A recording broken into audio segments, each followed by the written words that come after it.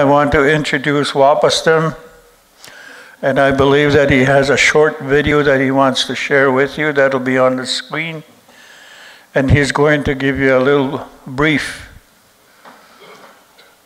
story, his treaty story, and one that's centered on reconciliation. So with that, Wapastim, where are you? Okay.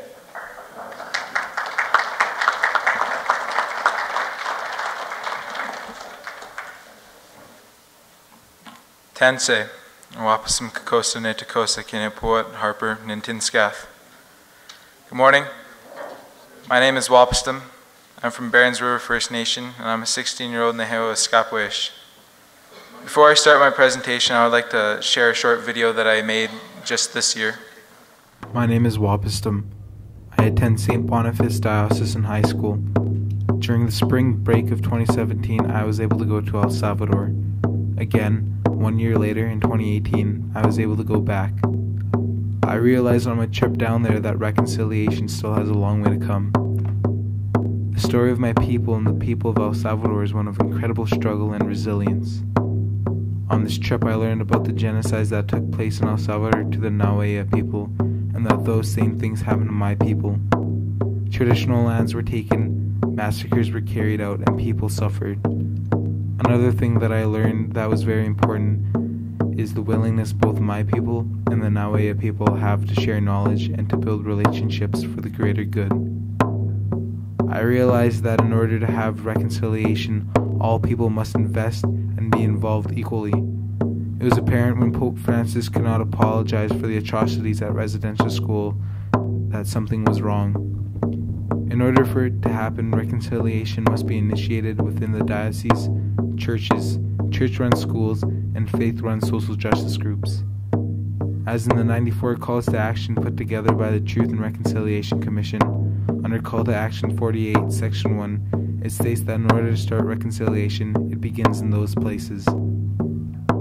As well, it states to respect Indigenous peoples' right to practice, develop, and teach their own spiritual traditions, customs, and ceremonies.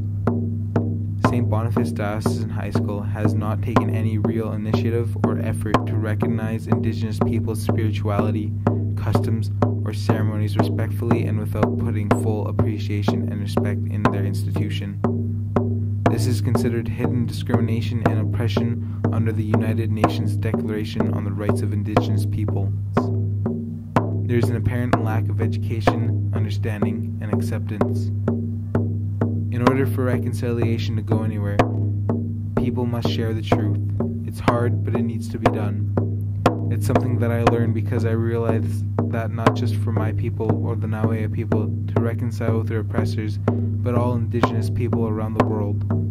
Things like residential schools, the Civil War in El Salvador, or the doctrine of discovery, which were the cause of the people in Africa to be enslaved, or any other Indigenous person who were not Christian to face genocide, must be put on the table for the nations of the world to recognize and accept to build a better relationship for the people now and for the next 7 generations.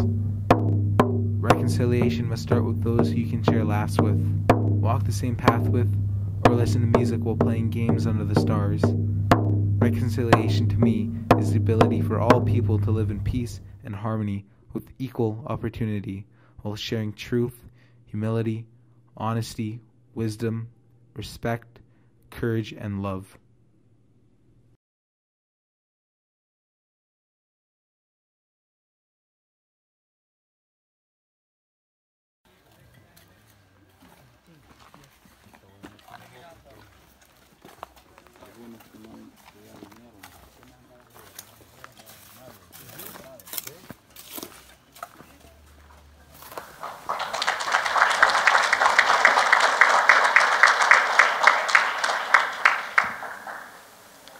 So to give a bit of background on the video, I traveled to El Salvador this spring break, and I met with the Indigenous people down there, and we discussed a lot about our histories and the stuff that we've gone through as Indigenous people. And one of the things that we talked about was the fact of how our youth have troubles in our day-to-day lives, describing who we are to non-First Nations people. We always get shot down, I know that I have, when I try and share my history or my beliefs. It's something that's common, not just here in Canada, but in El Salvador. So, I've been asked here to be here this morning to speak on reconciliation and what it means to me as a youth. Reconciliation in the dictionary means the restoration of friendly relations or to restore it to friendly terms. As youth, we need to do our part in decolonization and reconciliation, to be a part of the empowerment process, eliminating discrimination and racism, and rebuilding our institutions based on our values, our traditions, and our ways. As we are aware, the Truth and Reconciliation Commission investigated and dealt with the treatment of residential school students and survivors. The recommendations stemming from the commission, known as the calls to action, were mostly directed to the governments concerning Indigenous peoples. As a youth, I believe the reconciliation movement is a good thing because it acknowledges the damages that have been inflicted on our people. The damage has been huge because it continues today to impact youth and will continue if we don't do anything about it. Nevertheless, the long path toward reconciliation has started. There's been many Truth and Reconciliation Commissions around the world that look into the atrocities on human life. Commissions are set up to look into different kinds of situations, such as the effects of war on Indigenous people, or even the deliberate killing of Indigenous peoples through government policies. In Canada, the human rights violations that existed at residential schools led to Truth and Reconciliation Commission in 2008 to 2015. Then the calls to action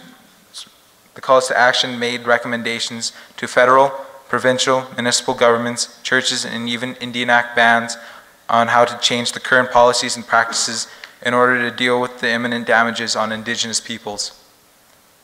There are a total of 94 calls to action recommendations. But to me, reconciliation means more than restoring to friendly relations or trying to make amends. It also involves a decolonization process to take back what's rightfully ours. Reconciliation is also a two-way process. We have to deal with restoring our power and also to make the other side accountable to correcting the wrongs. I think the Truth and Reconciliation Commission made strong recommendations such as developing curriculum on residential schools and the Declaration on the Rights of Indigenous Peoples and teaching about treaties. The curriculum also made it easier for non-Indigenous people to try and understand about the reconciliation process. For me, employment is also a priority for youth. I would like to see Recommendation 9211 implemented. It states, ensure that Aboriginal peoples have equitable access to jobs, training, and education opportunities in corporate sector, and that Aboriginal communities gain long-term sustainable benefits from economic development projects. I see this benefiting our people now and in the future. As youth, I see the Truth and Reconciliation Commission and the 94 calls to action has heightened recognition on the struggles of our people, and that something is being done by both our people and non-Indigenous people. I hope to see the positive changes in my lifetime. I also think the Truth and Reconciliation did not go far enough to address the wrongs that were inflicted on our people since European contact. I know the historical events that depopulated our people on Turtle Island, for instance, the deliberate germ warfare on our people, and the deliberate policies and laws that try to eliminate our identity and our beliefs, our values, and which are found in the Indian Act. These are events that should be looked at, recorded, and stated as fact in history. If you want reconciliation or true history, our true history has to be told and the governments made accountable for the damages done. As the first peoples here, in our sovereignty and our self-determination must make it clear to the Canadian government we are self-governing and we do not need the oppressive Indian Act. I think the youth would prefer the colonial administration of our people under the Indian Act to be disbanded. Being under colonial rule goes against our treaties and goes against our independence to be self-ruling. I think we need to embrace our treaties that lays the principles and foundation for our youth. I believe promoting treaty rights in schools, in offices, or in workplaces will embrace reconciliation. An important part about understanding our nations who we are and what rights we have is understanding our treaties. Also, the preservation of our treaty territories will ensure our traditions, customs, ceremonies, and families are intact. I believe reconciliation can also restore balance in our communities to live by the traditional teachings of our grandfathers, grandmothers, of equality, love, respect, and honesty. I realize that there is a lot of history to learn on the impacts of colonialism and now reconciliation, not just with the Indigenous peoples here in Canada, but for Indigenous peoples around the world.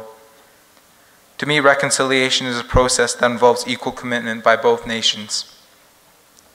Reconciliation is about being able to understand one another, to be able to sit down and not just listen, but feel that hope for a brighter future.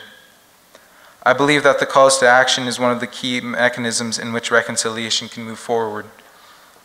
Whether it be Recommendation 48, which calls upon church parties or faith groups to formally comply to the United Nations Declaration on Indigenous Rights as a framework for reconciliation, or Recommendation 53 that calls upon Parliament to create a National Reconciliation Council.